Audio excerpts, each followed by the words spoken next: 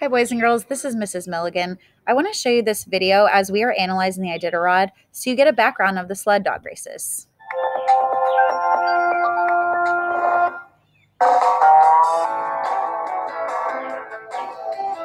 Sled dogs.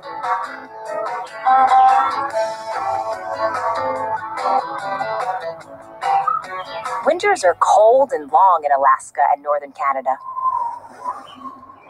The snow is deep and there are dangerous storms.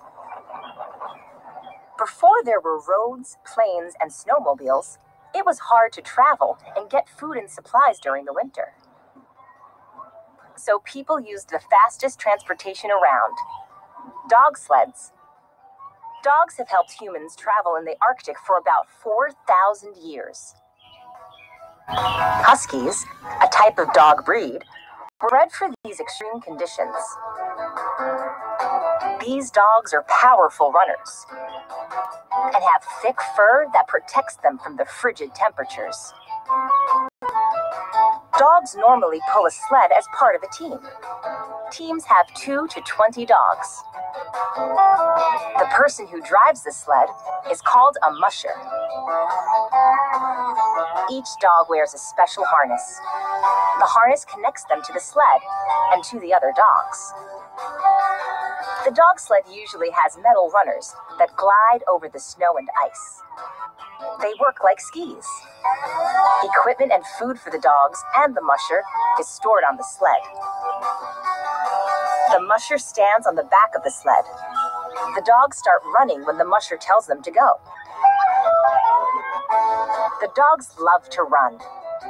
That's why some mushers race their speedy dog sled teams in competitions. Dog sled races can be as short as a few miles or as long as 1,000 miles. Some races can last more than a week. One of the longest races is the Iditarod. The race's trail goes from Anchorage, Alaska to Nome, Alaska. During the Iditarod, mushers and their dog sled teams brave dangerous terrain, blizzards, and freezing rivers in this challenging race to the finish line.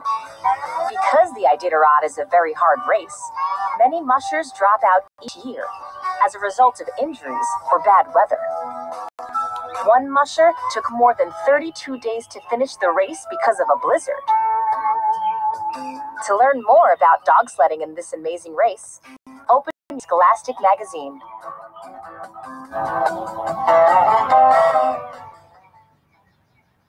Okay, boys and girls, don't forget to answer the questions on analyzing the Iditarod. We'll see you later.